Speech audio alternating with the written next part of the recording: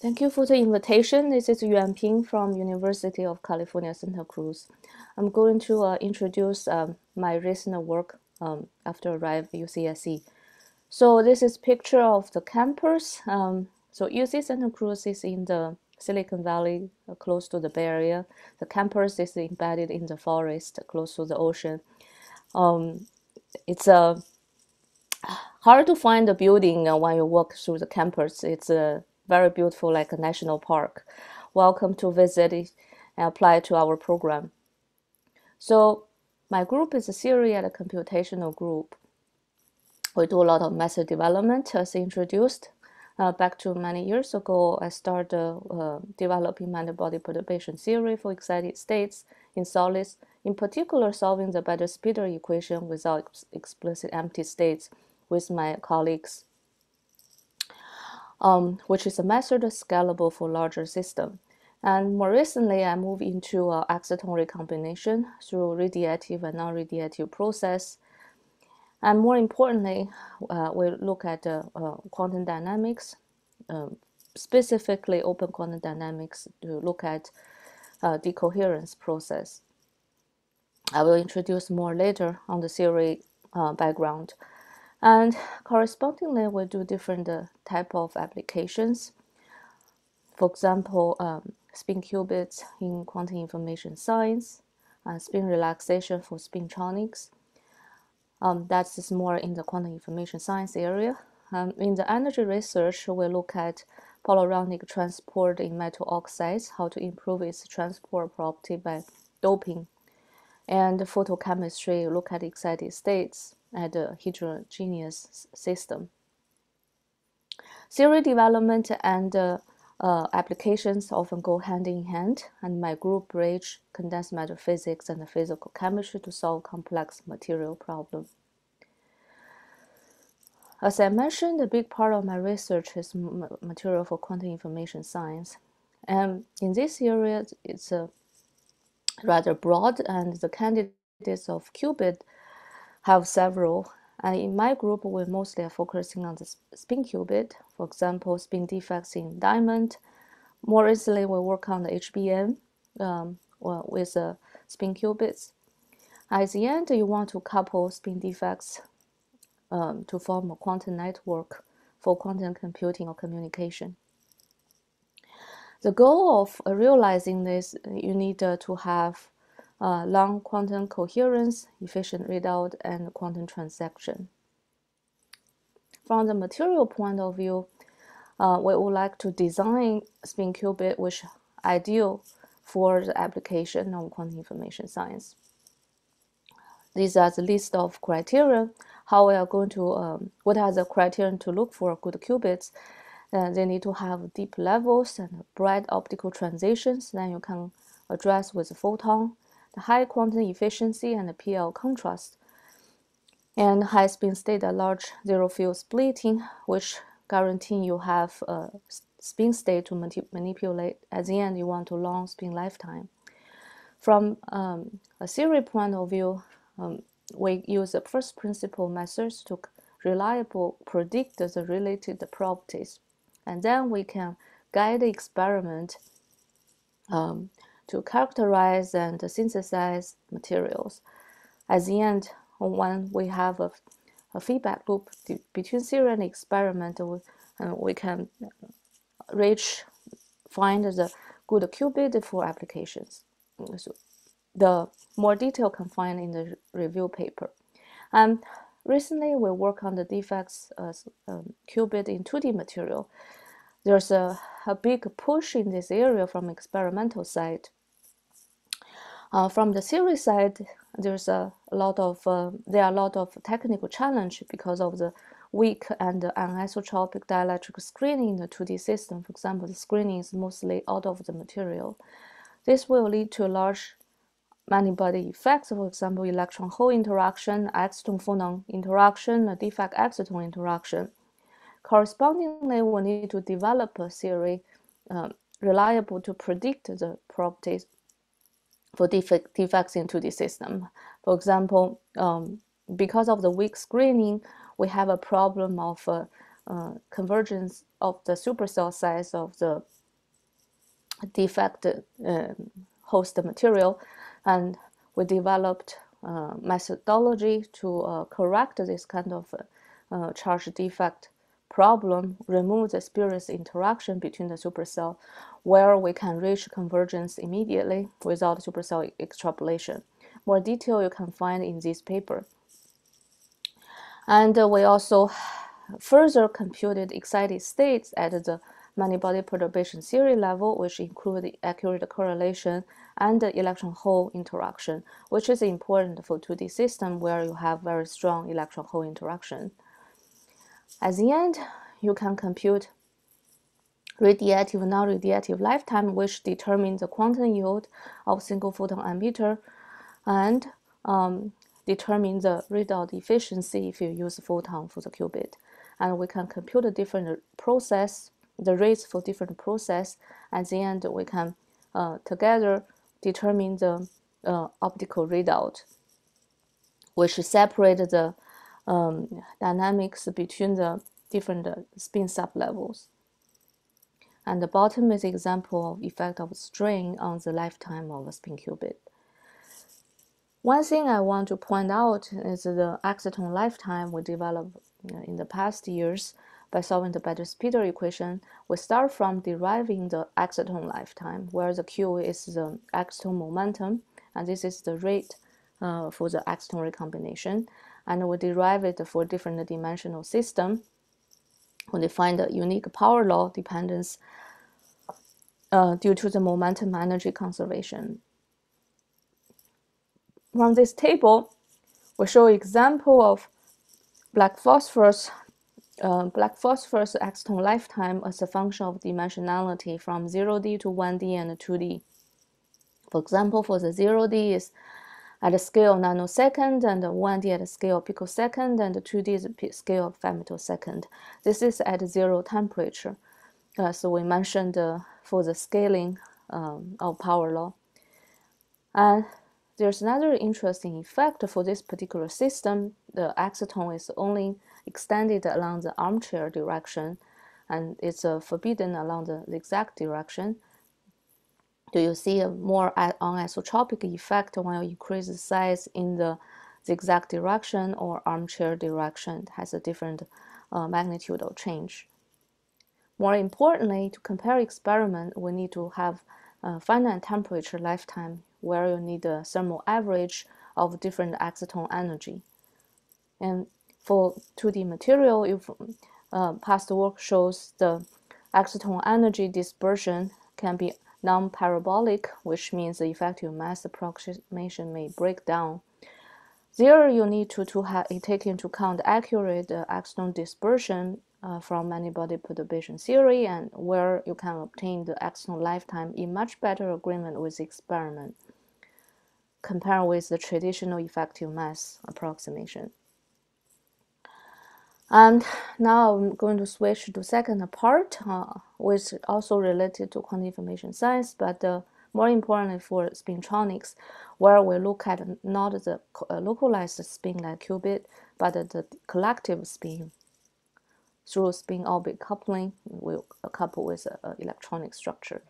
So the big challenge in quantum information science is decoherence, where your quantum state will lose information by coupling with the environment, which has been the #1 issue in this field.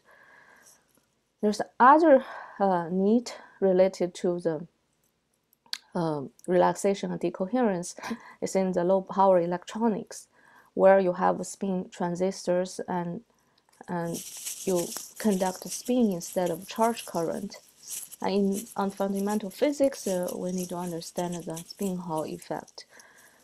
More recently, there's a growing area of valleytronics where you use circular polarized light to access to the different valley, which correspond to a different spin. And in all these applications, you need spin information transport as long as possible, which directly relate to the long spin diffusion length.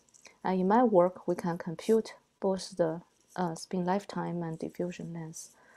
So what are the fundamental mechanisms determine the length of the spin lifetime. At low temperature, a large B field, the nuclear spin flip-flop is the most important mechanism. At the finite temperature, other effects are more important, for example, phonons, impurities, electron-electron interaction through spin-orbit coupling. And for the second mechanism, spin-orbit-related process, we rely on a framework of open quantum dynamics, which can study the decoherence of coupled electron and the carrier for solid state.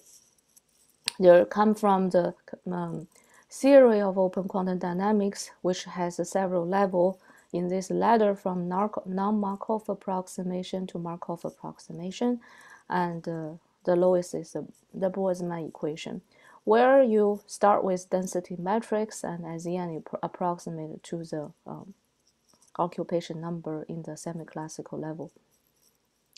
In this application, we need to have at least the density matrix, and we also need the P, which is scattering matrix, which contains the phase information of the spin state. And more importantly, we need to be able to simulate long time over nanosecond to microsecond, corresponding to the spin relaxation process. And we have to be able to deal with non-equilibrium process, because experimentally they often use pump probe measurement for this type of application. Theoretically, this is what we do. We solve the von Neumann equation in the interaction picture, which contains the coherent dynamics and the scattering dynamics. In the coherent dynamics, we have the pump and applied field. And in the scattering dynamics, we have different type of interactions between electrons and electron phonon and the electron impurity. And each scattering term need the scattering matrix P, and we compute from first principle, which is the most important part and also difficult part. And once we have density matrix, we can compute observable for spin or carrier. And the implementation or the calculation requires several steps. We build our tool on top of existing software of GDFTX or Quantum Espresso, where we can get the DFT states and phonons and electron-phonon matrix element with a self-consistent spin orbit, and we compute it at a coarse mesh. Then we do the Wannier interpolation, which can interpolate to high K and Q mesh. At the end, the part we explicit build in to compute the dynamics, where we need to compute the scattering matrix first, and then compute the time evolution of density matrix. At the end, we can get observable. And this slide is a basic formalism we used in detail. I'm not going through that. All I want to say is we have electron phonon, electron impurity, and electron-electron, three parts. And for electron-electron, this screen Coulomb potential contains the RPA dielectric function, and we have benchmark against GW approximation at finite temperature. And move forward, I'm showing some examples with the theory we developed. First, start with the classical example of silicon, for silicon electrons in silicon, and their spin lifetime is in the red dot, and we compare with experiment in a wide range of temperature. And the carrier lifetime is green, which is much shorter compared with spin. And we also benchmarked the BCC ion against experiment. And for this field, more importantly, is to study system without invariant symmetry, which has the spin precession introduced with the Rashba effect. And here we have an example of MOS2. MOS2's electrons spin lifetime as a function of temperature. Another classical example is gallium nitride. Gallium nitride has this characteristic of up one-half relation between the z and x direction, introduced by the DP mechanism.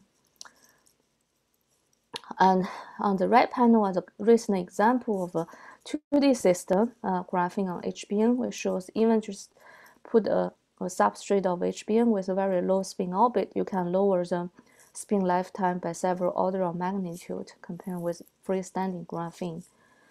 And we look at how we can manipulate the material to have spin valley locking, which can give you very long spin lifetime in the Germany system.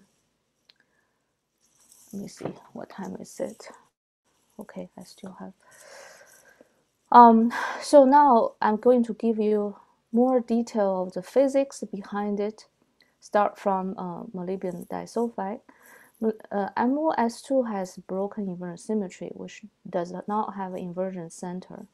And it has a very strong spin orbit, so you have a larger split in the band edges. Particularly in the valence band, you have very large spin orbit split between up and down state.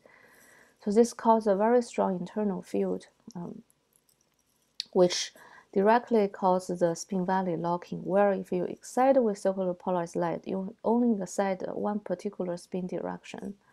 And once you excite the spin, you will have spin polarization can be relaxed through the inter-valley process or intra-valley process. And the good question here is, what's the intrinsic spin and valley lifetime critical for valleytronics? And in the MOS2 example, because of the larger spin orbit split in the valence band, the intra-valley process is difficult. So you can see the hole's lifetime is much larger than the electron in comparison between the left and the right, because the electron split is much smaller. On the other hand, for the electrons, spin lifetime is more dominated by the intra-valley process. If you compare with the red and the black is the lifetime contribute only from the intra-valley in the same K-valley process. And we have compared with experiment result as well. And for the whole, spin relaxation is more dominated by the inter-valley process, which is the blue curve. And in our formalism, we can also analyze what's the important contribution of phonon. For example, at a relatively low temperature, the acoustic phonon, which has a lower branch, more important with this large percentage. When you raise up the temperature, you start to include the optical phonon more and more, where they have occupation at a relatively high temperature. And we can also look at the mechanism of in-plane and out-of-plane spin lifetime. As a function of the extrinsic scattering rate, which is anti-proportional to the carrier lifetime, or inverse of carrier lifetime. So this panel shows, for example, the red curve increase spin lifetime with scattering rate shows the inverse proportion between the spin and the carrier lifetime, which is the classical DP mechanism. And in this community, often people discuss what kind of physical process or mechanism for spin relaxation. It is the Eloy-Yafet, which have spin and carrier being proportional, or DP mechanism because of spin precession introduced by internal magnetic field of SOC split. It has this anti-proportional between the spin and the carrier lifetime. So we can compute this formula from first principle, but with this empirical equation, and compare with our exact first principle density matrix dynamics, which is the blue curve. You can identify which mechanism you have. For example, the silicene, which is the top, has a rather DP mechanism, which is this brown curve compared with this blue. And the bottom, Germany, which is also monolayer germanium, has a more Eloy-Yafet type of mechanism, which is the purple dash line, compared with the blue. Fundamentally, it has a lot to do with the internal field. For silicene, it has this internal field being tilted, but largely in plane.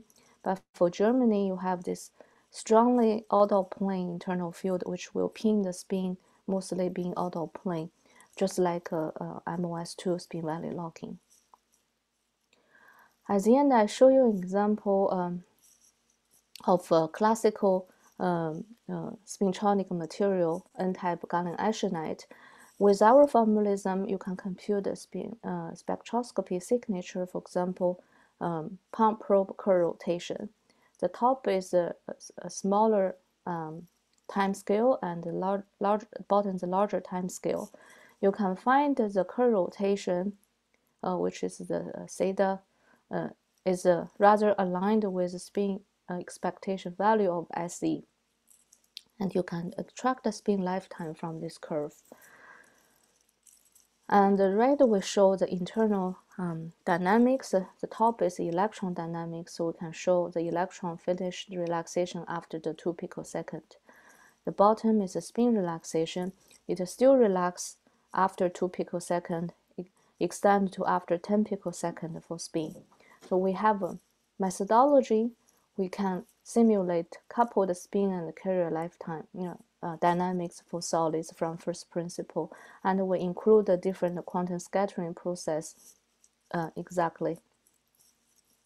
And we also, for this example, we obtain a good agreement with experiment.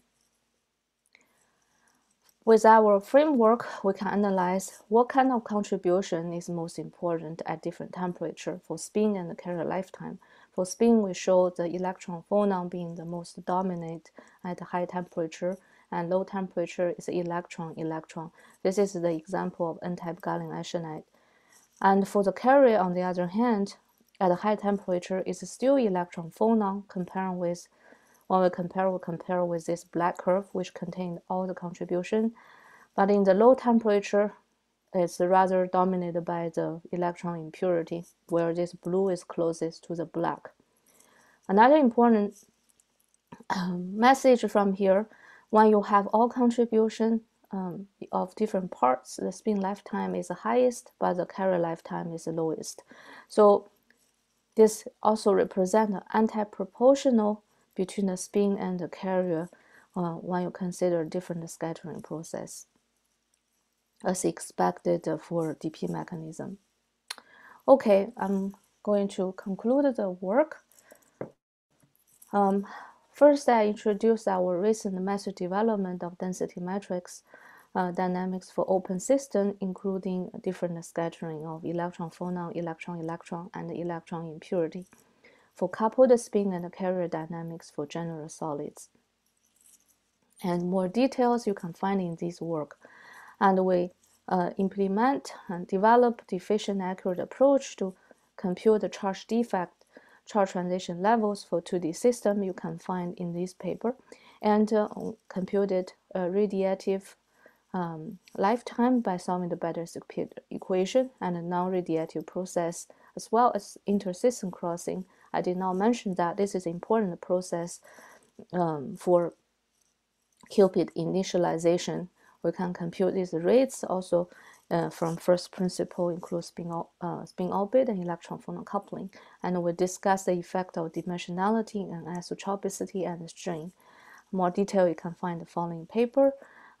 Work in progress, we are looking at spin relaxation and decoherence time for spin defects and design new spin optotronic materials.